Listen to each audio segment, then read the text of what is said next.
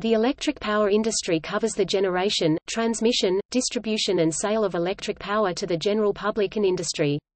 The commercial distribution of electric power started in 1882 when electricity was produced for electric lighting. In the 1880s and 1890s, growing economic and safety concerns lead to the regulation of the industry. Once an expensive novelty limited to the most densely populated areas, reliable and economical electric power has become an essential aspect for normal operation of all elements of developed economies. By the middle of the 20th century, electricity was seen as a natural monopoly, only efficient if a restricted number of organizations participated in the market. In some areas, vertically integrated companies provide all stages from generation to retail, and only governmental supervision regulated the rate of return and cost structure. Since the 1990s, many regions have opened up the generation and distribution of electric power to provide a more competitive electricity market.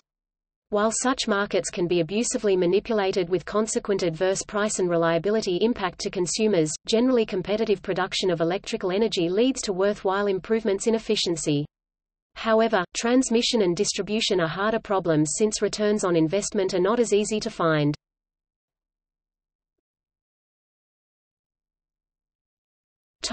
History. Although electricity had been known to be produced as a result of the chemical reactions that take place in an electrolytic cell since Alessandro Volta developed the voltaic pile in 1800, its production by this means was, and still is, expensive.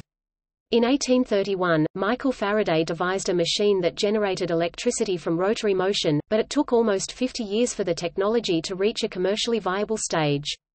In 1878, in the United States, Thomas Edison developed and sold a commercially viable replacement for gas lighting and heating using locally generated and distributed direct current electricity. The world's first public electricity supply was provided in late 1881, when the streets of the Surrey town of Godalming in the UK were lit with electric light. This system was powered from a water wheel on the River Wey, which drove a Siemens alternator that supplied a number of arc lamps within the town. This supply scheme also provided electricity to a number of shops and premises to light 34 incandescent swan light bulbs. Additionally, Robert Hammond, Indiana, December 1881, demonstrated the new electric light in the Sussex town of Brighton in the UK for a trial period.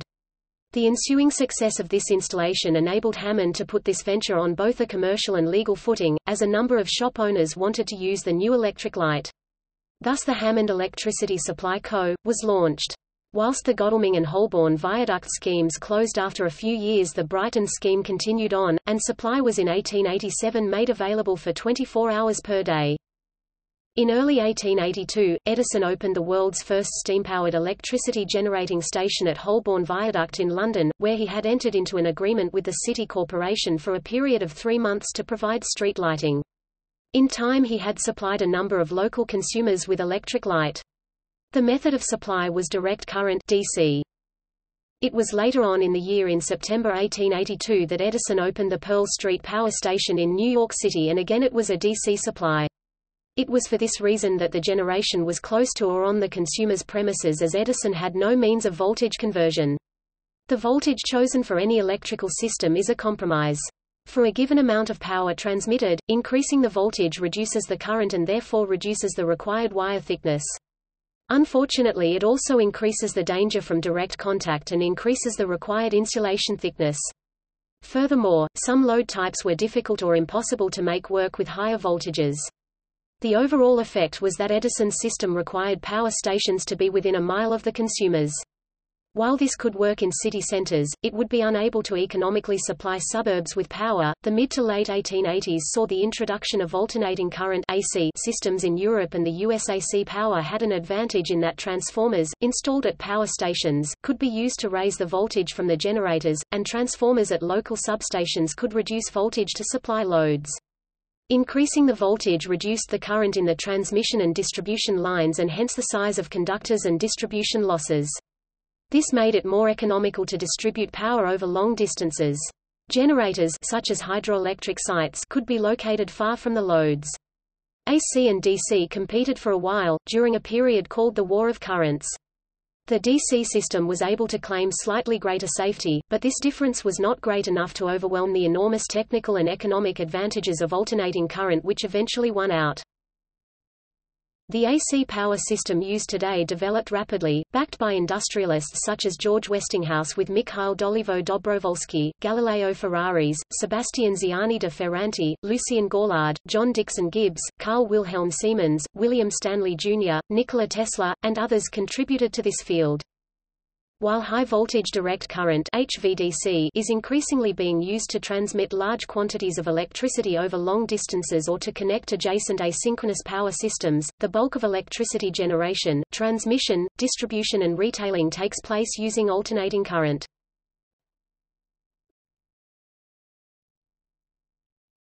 Topic: Market reform.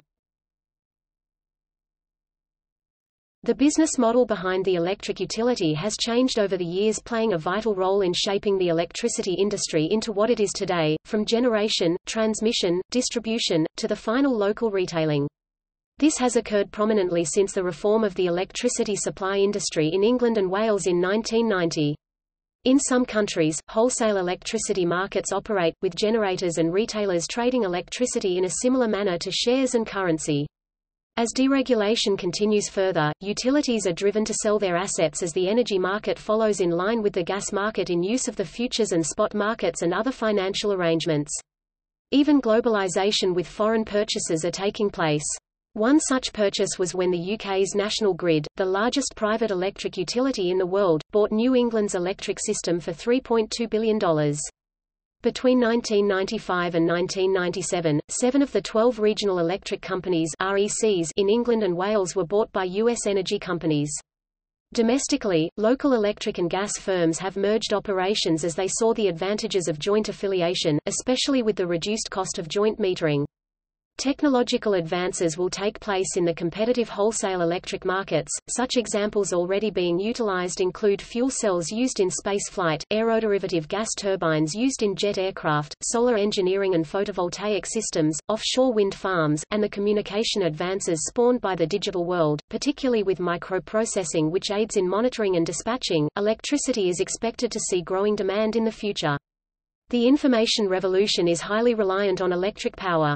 Other growth areas include emerging new electricity-exclusive technologies, developments in space conditioning, industrial processes, and transportation, for example hybrid vehicles, locomotives.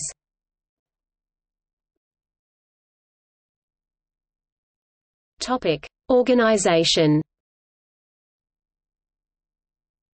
The electric power industry is commonly split up into 4 processes. These are electricity generation such as a power station, electric power transmission, electricity distribution and electricity retailing. In many countries, electric power companies own the whole infrastructure from generating stations to transmission and distribution infrastructure. For this reason, electric power is viewed as a natural monopoly. The industry is generally heavily regulated, often with price controls, and is frequently government-owned and operated.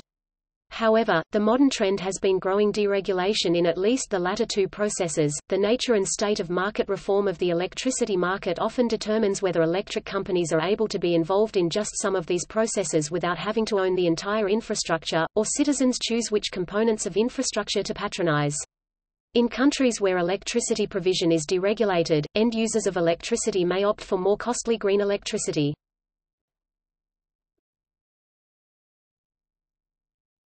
Topic: Generation. All forms of electricity generation have positive and negative aspects. Technology will probably eventually declare the most preferred forms, but in a market economy, the options with less overall costs generally will be chosen above other sources. It is not clear yet which form can best meet the necessary energy demands or which process can best solve the demand for electricity. There are indications that renewable energy and distributed generation are becoming more viable in economic terms. A diverse mix of generation sources reduces the risks of electricity price spikes.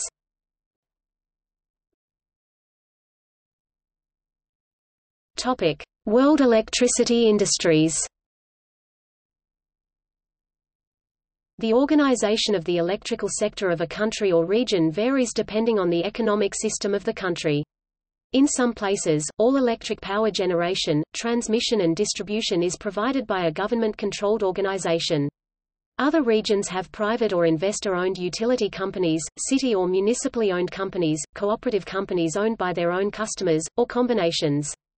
Generation, transmission and distribution may be offered by a single company, or different organizations may provide each of these portions of the system. See also